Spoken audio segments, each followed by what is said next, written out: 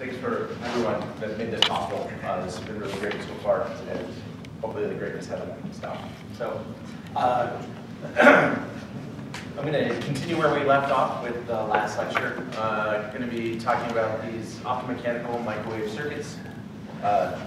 This picture is a zoom in of one of the wafers where we can produce many, many chips. On each of these chips are many, many little microwave circuits with little drums in them. And today's lecture, I'm going to focus mostly on showing you some of the data that's come out of our lab in the past couple of years. Again, this is a collaboration between our group at NIST, some of the works collaborating with Conrad Later and Gilla. So, just roughly speaking, I'll be talking about two main papers. One's where we saw effects of interference between pumps and probes in optomechanical systems. We've already heard a little bit about this. I'll show you that the data really can look like the textbook description.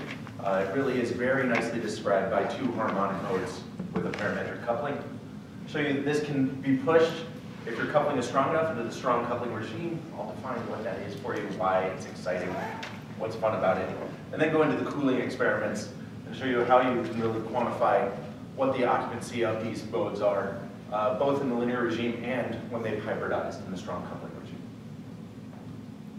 So it's this kind of thing. You're making an inductor, a capacitor, the capacitor is mechanically vibrating. That gives you your parametric coupling. As I said on the first slide, this is something that's done with standard optical lithography, wafer level processing. If you're at a place like NIST with very nice fabrication, it just works. And that is amazing to me.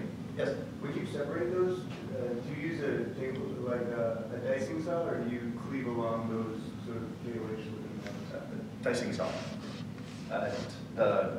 The lines we leave are just the guidelines for the dicing saw. And we dice first and then release the floppy mechanical structures. So we release the structures after they're diced and it goes through some horrible saw. Okay. Yeah. Any other questions about the fabrication or anything about these? I talked a little bit about it yesterday. There's one comment. Yes. So it's a stupid question, but what's the dicing saw?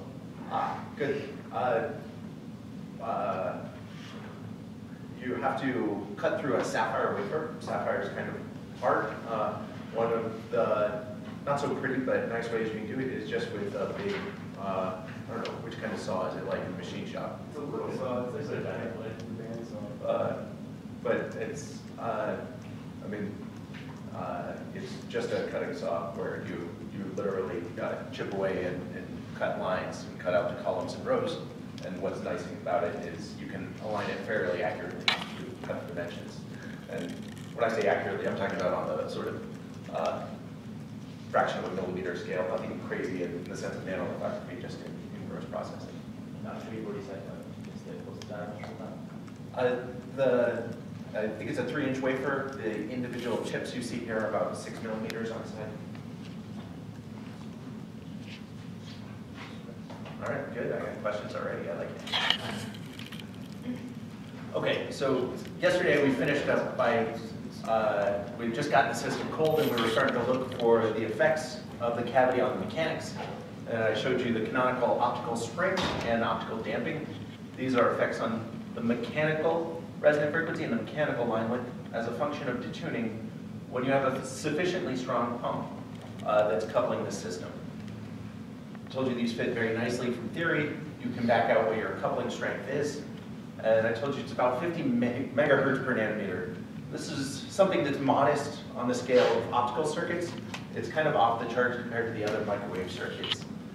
Together, multiplied by the 0-point motion, which for these devices is about 4 femtometers for nuclear distances roughly, you get a G naught of about 200 hertz.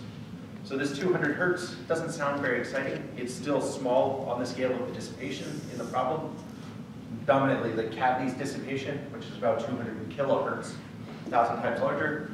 But luckily, as I told you, this can be parametrically enhanced when you drive it. So that's our starting point.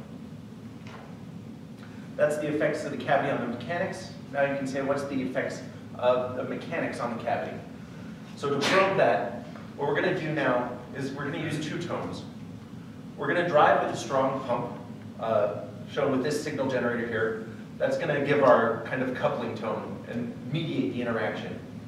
And everything I'm going to be talking about, we're going to be applying this pump optimally readily tuned, so that the upper mechanical sideband is somewhere nearly on resonance with the cavity.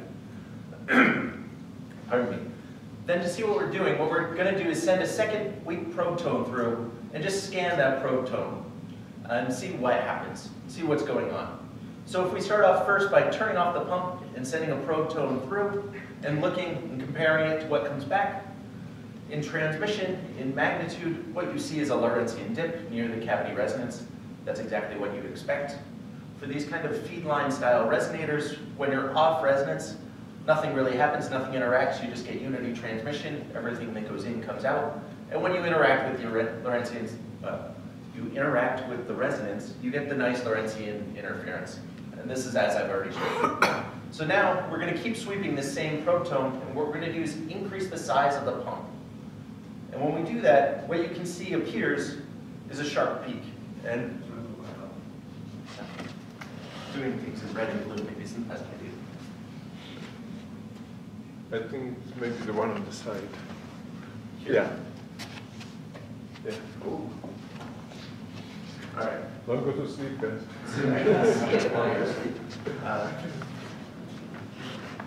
So we've increased the size of this pump, which if it were to scale on this graph would be somewhere way over here. We're far in the resolved sideband limit. The upper sideband is moderately in resonance with the cavity, and you see this sharp interference. And it really is interference. It's hard to resolve here. If you see, there's actually points that come up.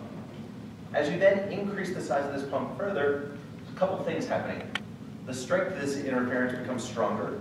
You can see what used to be down here at just a few % transmission is now coming closer up to unity transmission. And if you look very closely, you can see the mechanics is getting wider. This is precisely because of the optical damping effect I showed you on the previous graph. The broad peak you see here is just the electromagnetic properties of the cavity mode, its susceptibility. And the sharp peak here is the mechanical susceptibility. And it's the mechanical susceptibility in the hybridized environment with the optical spring and damping. Is there any reason why you're not actually really on resonance? You're off by a little bit. Is that? I imagine that doesn't affect anything. But is that a technical reason? No. So it's completely arbitrary. I could have easily tuned this to be exactly on resonance. Okay. To be perfectly honest, why I chose it to be there is so that it looks more symmetric when I turn up the power. Okay. When you're turning up the power, the modes are actually shifting a little bit, but there's no fundamental reason. And I'll show you in subsequent graphs what it looks like if you put that kind of arbitrary in places. Nothing special. So as I said, the mechanics is getting taller and wider. You turn up the pump more. You can see a couple things have happened. One, now we have kind of perfect interference to give us unity transmission exactly in this very, very sharp, narrow window. And the width is starting to increase. So these types of curves you've probably seen before, not just this week, but decades ago. This looks very similar to electromagnetically induced transparency. This is an effect people were coming upon kind of 20 years ago now. And there really is a very strong analogy here. Not completely rigorous, but worth going through. I'll spend the time going much more through the mechanical induced transparency than this one. But roughly speaking, this is something you get in atomic systems when you have a certain so-called lambda level structure. And you can get interference between pump and a probe if there's light that comes out can constructively interfere. And you can open up these very sharp windows if you have very sharp transitions in your system. This has been very useful for doing things like slowing down light or stopping light. So now with the optomechanically induced transparency, this is something that has been seen with the microtoroids in these circuits, also with the optomechanical crystals. And it's really a useful tool, in my opinion, something to add to the toolbox that you might get out of optomechanical systems. You have this very sharp, narrow line. You can turn it on and off with just control pulses of your light. You can turn it on and off in fast time scales. You can tune it left and right. You can change its bandwidth. And so you can really use it to engineer the electromagnetic environment of something else you can imagine. Like I said, it also could be useful for storing photons. in these systems, you can slow light down to something on the order of the mechanical lifetime. For my circuits, that mechanical lifetime, you're talking about tens of milliseconds. That means the light that you put in there, you can stop and store for kind of 10 milliseconds before it comes back out. That same sort of delay you could get just with a really long coax cable. But for example, it would have to be a lossless coax cable and running from here to New York City. I mean, you're talking about long path lengths here because of the effective electrical length really has to do with the slow speed of sound in the system. The mechanics is truly slow. So Has it slow light down?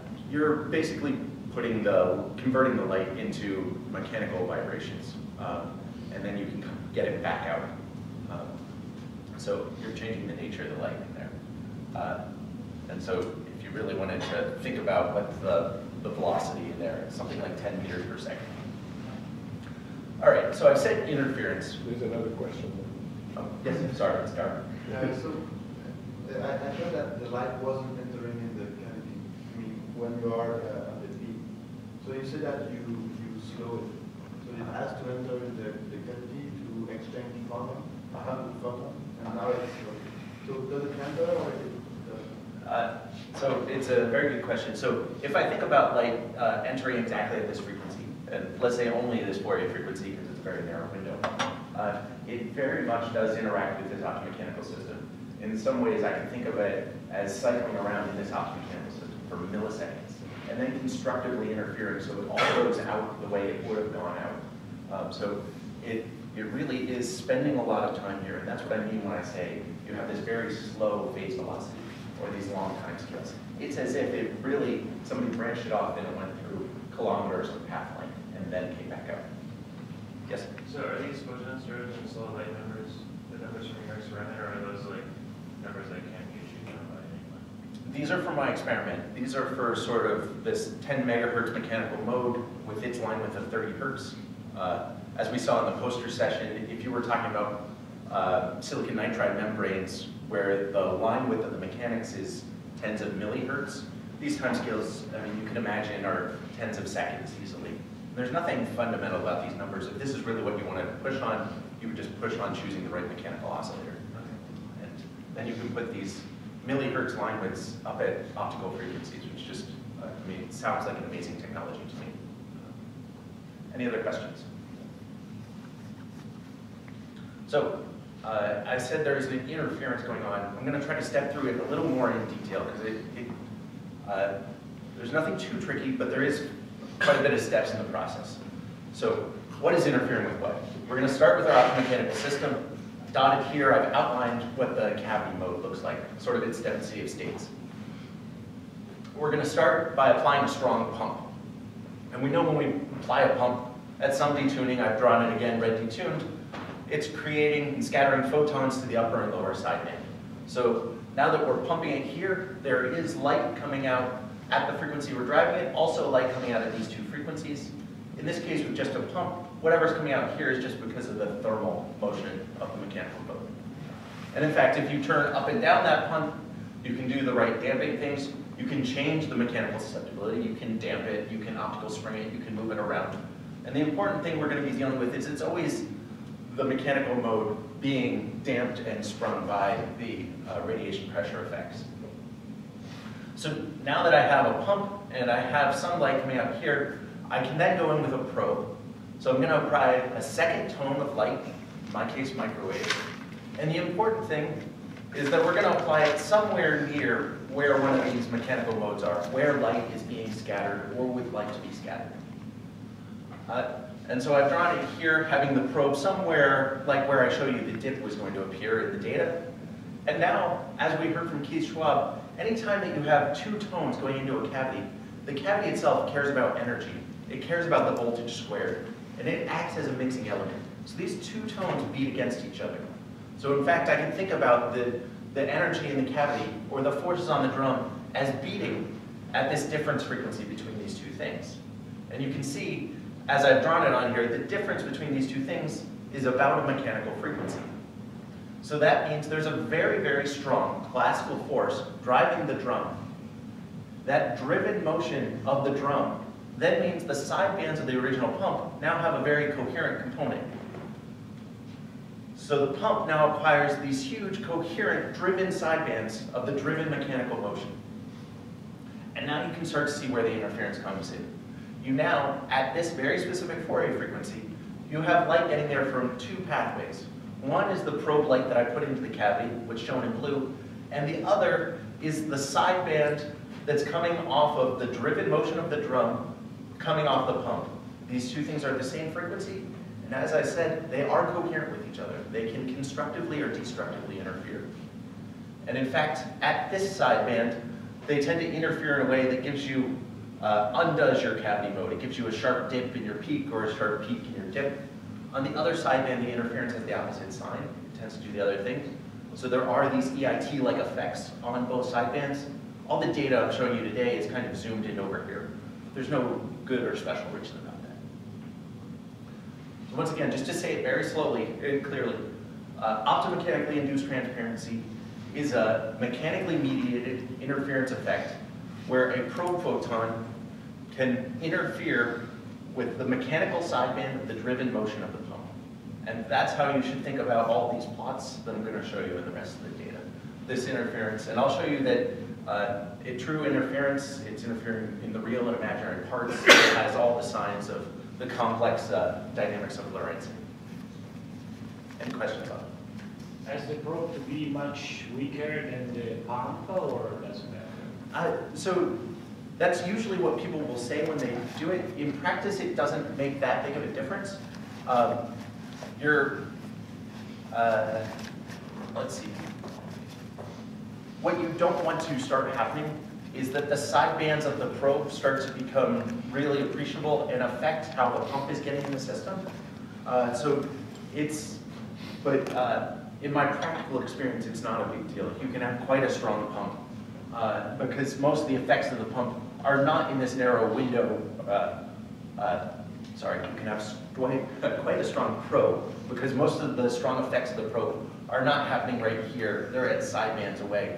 And so if you really analyze the problem, there's also some interesting things going on at other Fourier components. But I think that's what would be non-ideal about not having a weak probe. Other questions? Yes? Should the pump be linear, right? Linearly polarized? For microwaves, I can confidently say it doesn't matter. I don't access the polarization, and I think I don't think it would matter in an optical system either. But I'm looking around the room to see if anyone throws things at me. No, I don't think it matters. I mean, it's all about energizing the system. Right. In fact, I mean here. Well, actually, I think the polarization that the two fields have to be the same, otherwise they will not interfere, probably. That would be my guess, right? Because if there's cross-polarization, the interference term will go to zero. Yeah, I think that must be the case when they meet against each other. What is interesting to me is I don't have to phase lock my pump and my probe here. The probe, since it's always interfering with a sideband that was created from the same probe, it's kind of self-referencing in that way. So if you change the phase between the pump and the probe, these effects would look the same. For the polarization, I think it doesn't matter how it is polarized. The probe and the drive. Because just the energy, the switching with phonon and photons. I think it does. I'm not 100% confident either way, but I think what Pierre is saying is if they're polarizing this direction, then when you multiply them together and you're trying to get this speed force, there will not be this speed force because the polarizations are. I think you should leave it as a piece of homework. We want the answer tomorrow. We'll leave that as an exercise for the reader. Anything? So back to the data. Again, you start with a very weak pump. You're sending a probe tone through. Looks Lorentzian. You get the interference getting stronger and stronger and stronger. And here, when I have this 100% interference, I really should picture now the mechanical sideband. I'm driving the mechanics so hard that the mechanical sideband is just as strong as this probe. What I can also see from this picture is the mechanical line width is starting to get quite wide, quite wide compared to the line width of the cavity that's doing the damping of this object. So the question becomes, what would happen as I turn up the power further? And the question's always very obvious after the fact. And as an experimentalist, after the fact means I just turn up the power and see. And if you turn up the probe, or if you turn up the pump even stronger, now what you can see is you've done something special. You've damped the mechanical load. You've coupled to it stronger than any dissipation in the system. And in fact, this is like any two coupled harmonic oscillators with strong coupling. You're now making a new eigenbasis. I can't point to this peak and say it's mechanical and this one and say it's electrical. They're really two hybridized modes. And these are just the normal modes of the new strongly coupled system. And you can see that what used to be at the lower power, a sharp Lorentzian peak in the middle that I can point to as the mechanics, here the line becomes fuzzy, and now I really should think about it in a different basis. In fact, you can turn up the pump even stronger. You can see you can get deeply in the so-called strong coupling regime. Again, this is, should clarify, this is a driven strong coupling regime. This isn't at the single photon level. It's because of our strong parametric drive. But nonetheless, you can really think about the modes of the system talking to each other fast compared to the dissipation. If you turn up the power even more, what you can see is there really is data going across the top of the screen here. There really is unity transmission over this whole window that used to contain this entire cavity dip. If I zoom out and show you what the data actually looks like, at our highest pump powers, it looks something like this. You have coupling strings. This is G. This is the same G we've been talking about throughout. About a megahertz. In other words, this is the rate at which the two modes are talking to each other, or that I can imagine in my head excitations and information are being swapped back and forth. The line width of the hybridized system really sees the average of the dissipation in the two systems. It's the average of the cavity line width and the mechanical line width. And as we all know in these optomechanical systems, the mechanical line width is completely negligible. So effectively, this just looks like kappa over 2, which for these systems is a little under 100 kilohertz. And so you can see visually, if you see a graph like this, this is basically the definition of the strong coupling regime. One good way to parameterize these things that I haven't mentioned, and people have mentioned before, it's very much an analogy with cavity QED. You can think of a cooperativity. And all this cooperativity is normalizing this coupling rate by the dissipations in the system. How big is G compared to the geometric mean of the mechanical dissipation in the cavity? And for these circuits, it's about 10 to the 5. Now, to give you some feel for what these numbers mean or what cooperativity means, if I have a cooperativity of 1, that means I'm able to damp the mechanical oscillator by about its intrinsic mechanical line length. I could cool it by about a factor of 2. If I were pumping on the blue side, cooperativity of 1 is what I need to make it parametrically oscillate, to make it become a regenerative oscillator, again, because the optical damping effect is exactly the same magnitude as the intrinsic damping. So the fact that this can be many orders of magnitude bigger than 1 mean there's a lot of intrinsic cooling to this system. As I'll talk about in my third lecture, this cooperativity, this is also the figure of merit of quantifying how strong your measurement is. Trying to think about, if you were thinking about quantum limits, where you are compared to the standard or so-called quantum limit, whether back action effects are important. Well, this cooperativity of 1 is also a special point. It's where you would start to think about being relevant, of having imprecision and back action balance each other. And large cooperativity means you could be far on this back action side, really realizing radiation pressure effects. So this is a movie of what the data looks like. It's plotted in a couple different ways. As the movie's playing, you can also look over here, it's plotted in a 2-dimensional plot. And again, this is just pumping over and over, probing over and over the same Lorentzian and increasing the size of the pump in logarithmic steps. And you can see that this optomechanically induced transparency really naturally just evolves into this normal mode splitting. They're truly one in the same physics. There's nothing special or no magic bell that goes off at any particular size here. It just changes how we think of the system. Now, as I told you, this coupling rate should go like the number,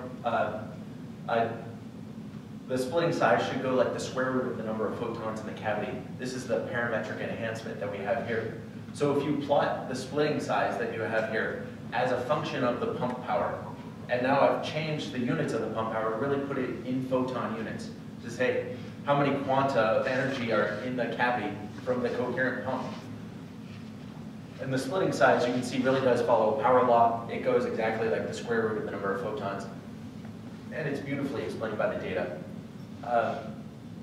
So everything I'm showing you here has been arranging the system so that I apply my pump so the upper sideband is exactly on resonance with the cavity, or some people point out almost on resonance with the cavity. But now I'll show you what that also looks like as a function of detuning. So this is similar to what if I were to take a slice vertically, this is my probe frequency on this axis. So a slice vertically, the color scale is telling you the magnitude. So you should think of going from blue to red as this Lorentzian dip I've been showing you over and over. And now if I change the frequency of my pump so that my mechanical sideband comes into and out of resonance with the cavity, you can start to see these interference effects.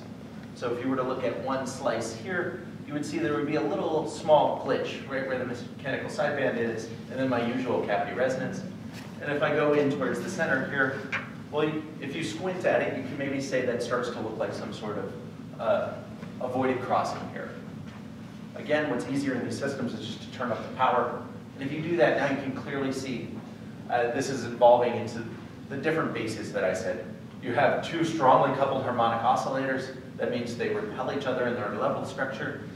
What's also very evident from this plot is you can see the high Q mechanics is very narrow out here and really inherits the cavity's line width as it comes into strong coupling. And then again, as it goes away, as it's getting less and less of an optical spring effect, it's also getting less and less of an optical damping effect. If you turn up the power and zoom out on the X and Y axis, this is kind of the largest splitting we were able to get for these systems. Again, what's just very nice, because we're starting with microwaves and we have a very narrow cavity line width to start with, and our interaction structure is relatively strong, you can get deeply in this strong coupling regime for a broad range of institutions. So again, to show you the movie of what this looks like, these are data not that different from the scale at which we acquire the data, really on a vector network analyzer. Just as you sweep one of them, you can measure this essentially in real time and with very good signal to noise. And you can see the really constructive and destructive interference. These truly are two Lorentzian modes.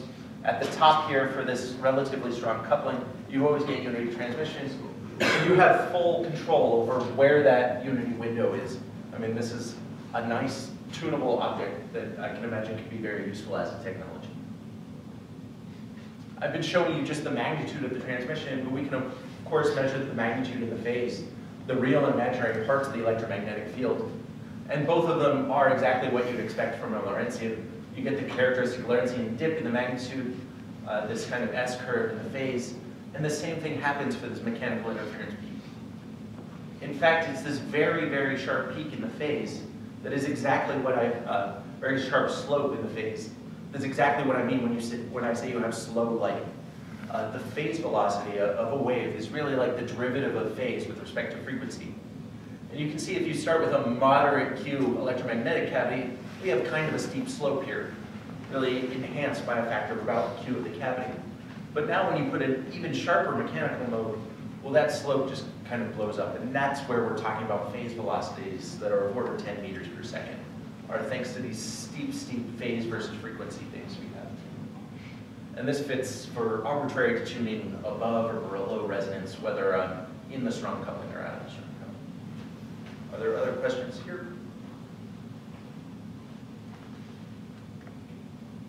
So I agree 100% with what Keith Schwab warned us about the other day.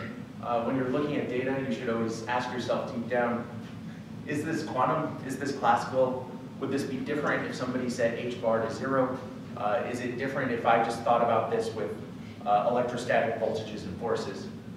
The answer with this data is resoundingly classical. These data would look the same if the mechanical oscillator were in a big thermal state, if the cavity were in a thermal state. It doesn't really measure what the occupancies of the mode are. And that should become evident from the explanation I gave. What this is really probing is the driven motion of the system, how it responds to forces. So when you're undergoing this optomechanically induced transparency, there's huge coherent pumps driving the cavity, and the two pumps together are driving the mechanics. So this is more showing you what the eigenmodes of the system are in a driven response. And so what you have here are two harmonic oscillators linearly coupled. This sounds like the most boring system in the world. The fact that it is parametrically tunable, it's a nice feature.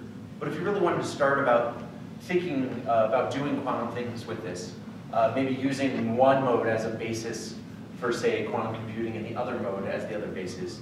Say if the excitation is mechanical, that's my ground state, and if it's cavity-like, it's my excited state. To do that, I'm going to need one other quantum resource. Something, as my former advisor used to say, to break the tyranny of Gaussian states.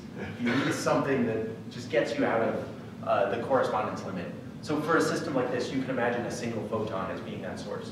If you could put exactly a Fock state in one of the system and watch how it evolves, well, that's enough to do. That's what's called dual rail linear optical computing.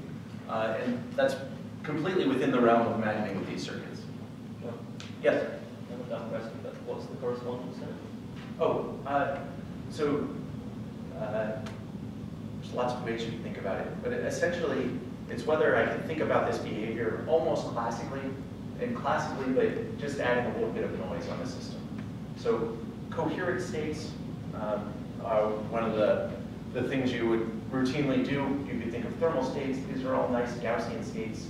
If you were to, say, plot their Wigner function, they're all positive everywhere. If you start to think about things like Fock states or some of these phenomenal cat states we've seen this week, these are really things that are non-Gaussian, have negative components to the Wigner function that wouldn't exist in just classical frames. So the correspondence limit is just talking about a special class of states that look almost classical, even though they're not. And the things I have in mind are just like coherent states. Other questions? Yeah. Can I just put that to you phrase in a different way and tell me if I put it right or not? Early on, we were told about Wigner functions being like a probability distribution, but you have to integrate it over some uncertainty region in order to get a probability distribution. Is it like saying a sort of state where if you do that integration, you end up with something that looks very much like the Wigner function originally? Maybe that's not. I'm struggling to, that's not quite what I would say, but I'm trying to decide what I would say. So when I think about the Wigner function, it's kind of this 2D quasi-probability function. And if I want to know the probability for any one quadrature, what I have to do is integrate out the other quadrature. Now, for some of these very quantum-y looking things where it goes positive and negative, the negativeness tells you something special is going on. But when you integrate over it, you get a positive number, as you must, because it's a probability distribution. Even though the value of the Wigner function at any one point could be negative. For states that are in this correspondence, things like coherent states, it's always positive anywhere. I don't even have to rely on the integration to make sure that I get some positive definite number. And I'm sure there's a better way one can say it from other experts that might be improved. You can replace the Wigner function with a Louisville. It's interchangeable with the classical Louisville distribution. Good. Yeah. Just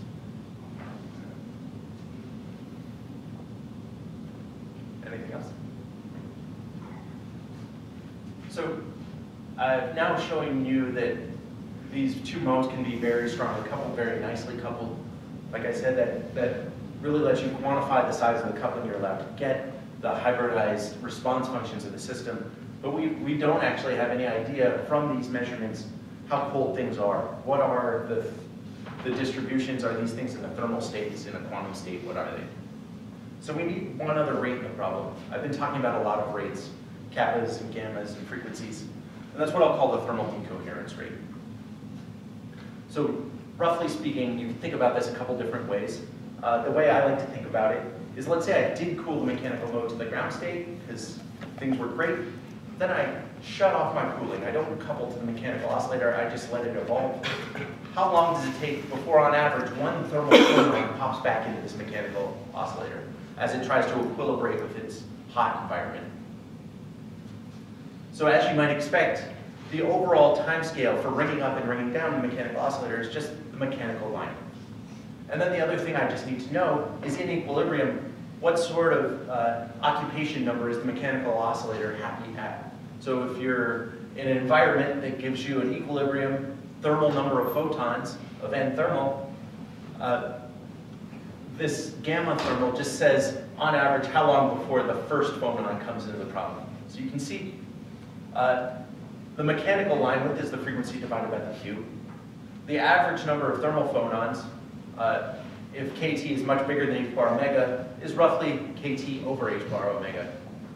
What's interesting about this expression is you can see the mechanical frequency cancels out. So you're left with this factor here that only depends on two things, the temperature and the Q.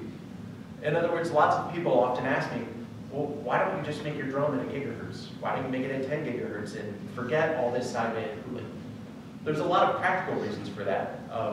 One, it then really puts the burden on the measurement. Trying to measure 10 gigahertz things with their ultra small vibrations would be very hard.